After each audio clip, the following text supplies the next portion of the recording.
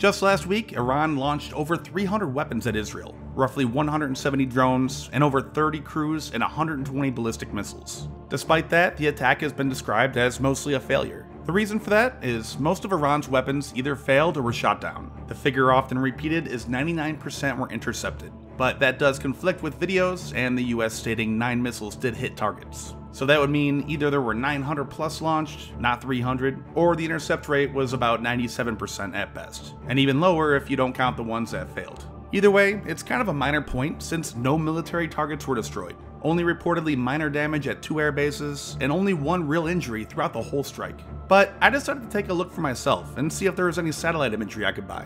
And shockingly, there actually was, so I bought it to show you.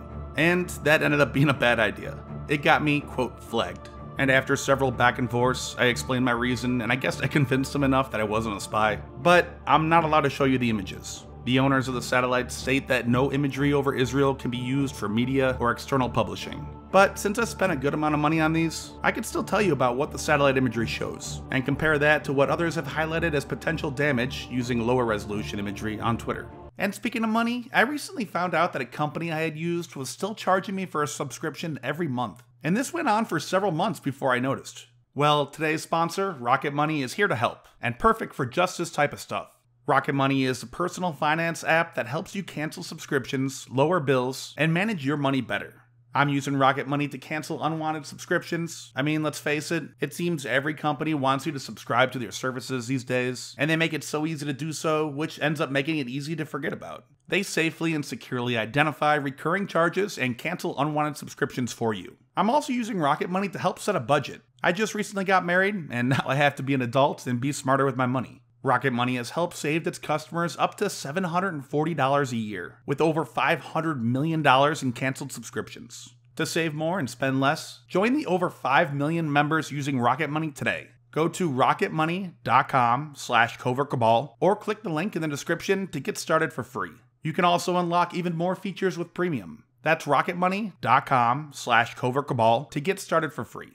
I bought imagery of 2 bases, and each on 2 different dates, one after the strike and one before for comparison. And again, unfortunately, I can't show you these, but I can show you the free Sentinel-2 imagery for reference. Sentinel-2 is what a lot of these Twitter posts use. It, though, is roughly 10 meter resolution. The ones I got are half meter, so that's 20 times more pixels both vertically and horizontally, so it's got 400 times more pixels. Way better.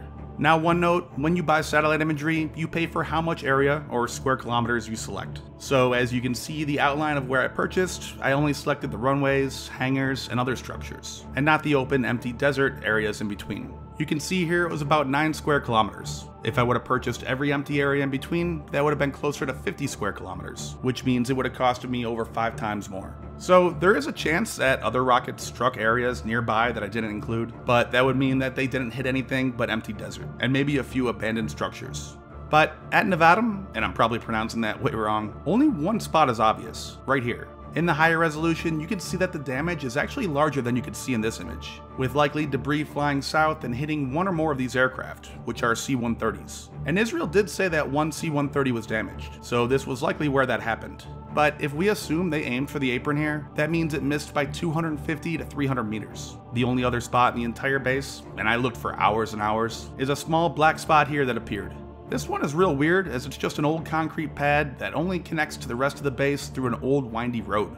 The other dark spots you can see are shadows from clouds. Some of them are more obvious than others, but we can draw a line from the center of the cloud to the shadow and then move it around at other spots with dark areas and see if they correspond to a cloud. Like here is a cloud you might not otherwise notice. At the other base, Ramon, there is no obvious signs of impact or damage anywhere except just outside a hangar here. In Sentinel-2 imagery, comparing it to an image 10 days earlier, you can just very slightly see it, and the dust probably was kicked up, partially covering the road just above it.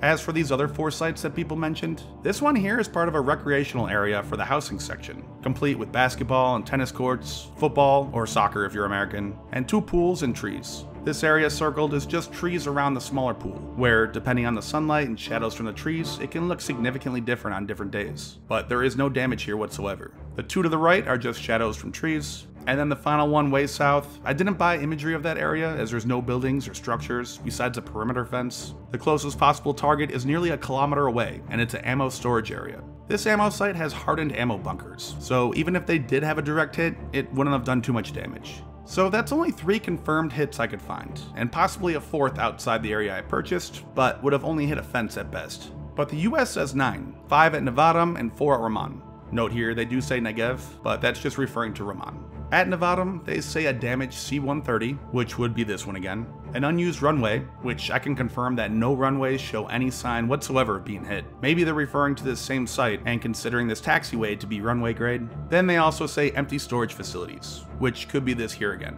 At Ramon, they don't say where, but overall, it's possible the 2 total missile impacts I've identified actually did any damage, and the others just hit open areas that I didn't get imagery of. But it means again that it didn't do any damage. So if Iran's entire attack with 300 plus weapons only did very minor damage, then how could it possibly be seen as a success? A few reasons. One is that it made Israel and the US and allies use up valuable and limited interceptor missiles to shoot them down, especially Israel. They only have so many interceptors, like Arrow 3.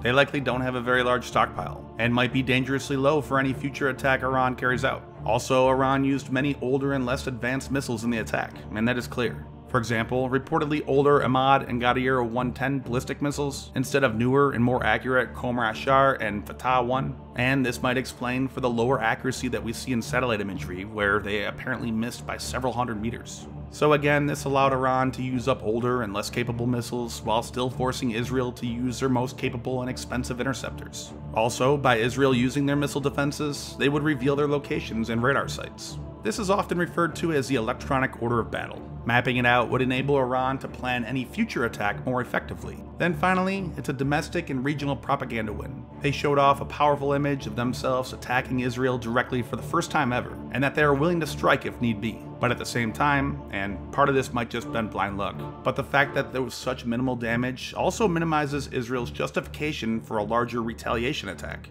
and it gives an off-ramp to de-escalate. Speaking of Israel's counterattack, which at the time I'm writing this, is just going on. So far it seems to be small though, but it would also force Iran to turn on their radars and reveal their air defenses and electronic order of battle. But the more interesting possibility to explore might be Israel attacking Iran's nuclear sites. Given the minor damage that Iran caused, this is unlikely, but it's worth taking a look at. Iran has several nuclear facilities that would rank high on Israel's wish list to destroy, but the 2 that might rank the highest are Fordo and Natanz. These are used for uranium enrichment, which is the most important step moving toward building a nuclear bomb. Uranium isn't really that hard to get, but the problem is natural uranium is mostly U-238, which is no good. Less than 1% is U-235, which is needed for a bomb. So these enrichment facilities are used to separate and remove that U-238, and you really have to remove a lot of it. Normally, for nuclear weapons, you want roughly 90% enriched, which means removing roughly 99.9% of all the U-238. So these enrichment sites consist of huge arrays of centrifuges. These each slowly remove a little bit of that bad U-238 before moving on to the next one to remove a tiny bit more, and so on. So, as for how long it might take Iran to have enough to build a bomb, there are some figures out there that I think a lot of people don't understand to help estimate. If they were to start from scratch right now, using natural uranium, typically you need about 50 kilograms of enriched uranium for a bomb, at 90%. The tails here is just what's sent back to another centrifuge. The feed would be about 0.7% because it's natural uranium. This gives a figure of a little over 10,000 SWUs, or separative work units. A lot of centrifuges only are capable of 1, more advanced ones, maybe 20 or 30 SWUs per year. So you can tell you need a lot of centrifuges. If they want to be less efficient with the tails of 0.3, then it's just under 10,000. Iran's total centrifuge capacity is reported to be about 18,300 SWUs per year. So it would take just over 6 months for enough to build one bomb. That's starting from scratch though. According to an IAEA report, Iran has produced over 1.6 tons of 5% enriched uranium. So using that would almost be enough to produce 2 bombs in 110 days, or less than 2 months each. None of this is to say that Iran is actually going to build a nuclear bomb though, and there's a lot more that's required beyond just having the enriched uranium, but it is the biggest hurdle. The actual design of fission bombs is pretty well known, and you can even find it on Wikipedia. But either way, you can see why these 2 sites which do this are important for Israel to destroy, as they believe, or at least are extremely worried, that Iran is going to build nuclear weapons. Because of that, both these sites are buried deep underground to protect them. You can see here at Natanz in Google Earth, they're constructing larger facilities and then burying them underground. These here are almost certainly full of those centrifuges I mentioned, and likely the location of the images of former Iranian president walking through a cascade of centrifuges were taken. So, assuming Israel was trying to destroy Natanz specifically, first, Israel has struck other nuclear sites in both Iraq and Syria, however those were both much closer. The Syrian reactor was roughly 600 kilometers away, and the Iraqi one about 900. Natanz is over 1,600 kilometers away. On top of that is Iran's much more capable air defense systems, radars, and interceptor aircraft that Iraq and Syria didn't have. And this is actually where Israel's small counterattack could have helped. As I mentioned, it would have helped Israel map out Iran's defenses, and then could be used to plan out routes to avoid detection and air defenses as much as possible, and strike others that can't be avoided. But again, at 1,600 kilometers away, that's a long distance for strike aircraft Israel has. They would need to refuel along the way, and along the way is over countries like Jordan, Iraq, or even Saudi Arabia or Turkey, which makes any attack much more complicated politically and difficult to avoid Iran discovering it. But if we assume they could do all that, despite these facilities being buried underground, Israel does have the bombs that could likely penetrate the ground enough to destroy them. The GBU-27, equipped with the BLU-109 penetrating warhead for example, which Israel bought 500 of back in 2006. These two larger original facilities, as you can see, are not buried too deeply underground. That was 20 years ago though. Starting in 2009 and continuing to this day, Iran started digging tunnels into the side of a mountain just south of the main site. And these are much deeper and protected, certainly outside the capability of Israel to penetrate and destroy them, short of using a nuclear weapon themselves. In fact, it's doubtful even the largest bunker-busting bomb the US has would be able to get the job done. The best Israel might hope for is to destroy the tunnel entrances. However, once the debris is cleared, the facility would be back and running again. And the same is true for the other enrichment facility at Fordow. But what about ballistic missiles to attack the sites, like Iran did? They would avoid all the complications of flying manned aircraft over countries and likely unable to be shot down by Iran. Well, Israel never really focused on long-range conventional missiles like Iran has. Instead, Israel invested in their air forces and aircraft, which arguably served them much better during wars with their neighbors. Israel does have some long-range ballistic missiles, the Jericho series. However, these are for delivering nuclear warheads. They could, in theory, put conventional warheads on them, but Israel isn't believed to have very many of them, likely around only 40 or 50, and they'd obviously want to save some for their nuclear deterrent. Plus, they weren't designed to be precision strike weapons. They do have some long-range, air-launched supersonic, and even semi-ballistic missiles that they could use, but again, they have nowhere near a powerful enough warhead to destroy any of these sites. So, what happens next? We'll have to see. Both sides' strikes seem to be relatively small, likely providing a way to de-escalate. However, neither Iran or Israel are known to back down easily.